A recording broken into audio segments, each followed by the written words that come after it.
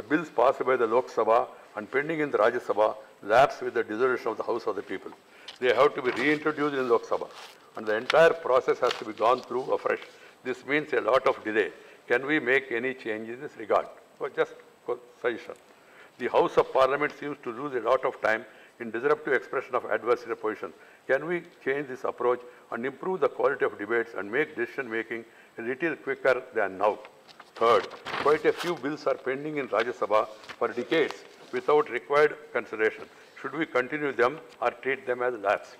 Let me elaborate on each one of them and suggest we collectively only think of feasible solutions to each one of them. Dissolution of Lok Sabha and lapsing of bills in Rajya Sabha. Under the provisions of the Article 107 of the Constitution, bills passed by the Lok Sabha during the course of its 5-year term and pending in Rajya Sabha get lapsed with the dissolution of the House of the People. Accordingly, 22 bills passed by the 16th Lok Sabha and were pending in the upper house got lapsed. In effect, Lok Sabha has to take up these 22 bills again for consideration passing. I am afraid it would take a minimum of 2 sessions for doing so. And this means that the efforts of Lok Sabha passing these 22 bills have been rendered waste. The bills that got lapsed in Rajya Sabha were important from the socio-economic transformation of our country.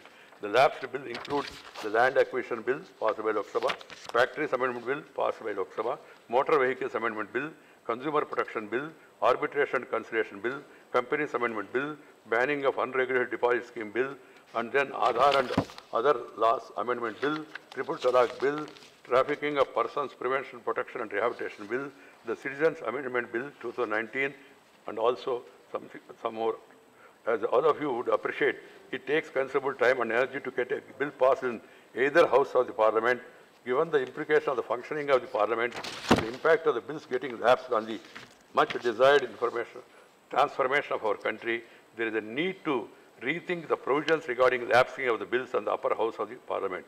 I suggest a wider debate on the matter of automatic lapsing of the bill in Rajya Sabha. I am only giving a suggestion. Pendence of the bills in Rajya Sabha.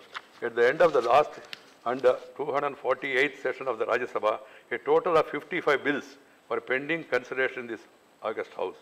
After lapsing of the 22 bills that were referred to earlier, the pendence of this House now stands at 33 bills. 3 bills are pending for more than 20 years. 6 bills are pending 10 to 20 years. 14 bills are pending between 5 to 10 years. 10 bills are pending in less than 5 years. The oldest pending bill, the Indian Medical Council Amendment Bill 1987, has been pending for more than 32 years. This is certainly not a happy situation. These pending bills include the Constitution 79th Amendment Bill 92, provisions of the Municipalities Extension Scheduled Area Amendment Bill 2001, the Seeds Bill 2004, the Pesticide Management Bill 2011, the Mines Amendment Bill 2011, the Interstate Migrant Workman Amendment Bill 2011, the Indecent Representation of Women Prohibition Amendment Bill 2012, the Building and Other Construction Workers Related Amendment Bill 2013, the Work Properties Eviction of Unauthorized Occupants Bill 2014, etc., and some more. As this title suggests, all these long pending bills relate to important issues that merit timely consideration and passing. Such long pendency does not reflect well on the functioning of the Parliament.